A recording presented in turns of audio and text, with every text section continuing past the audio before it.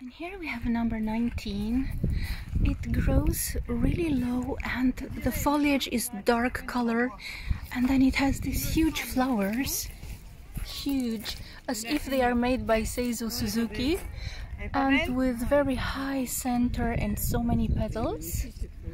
Meanwhile, it's a pity that it's so full of insects that are devouring it, but the shape and the color are stunning, and it kind of reminds the rose that we observed in Yokohama.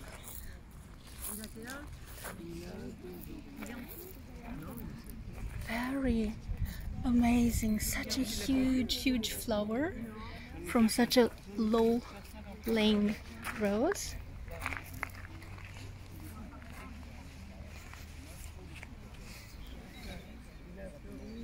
Yes, and apparently it is beloved by insects. Oh my god, what a horror show.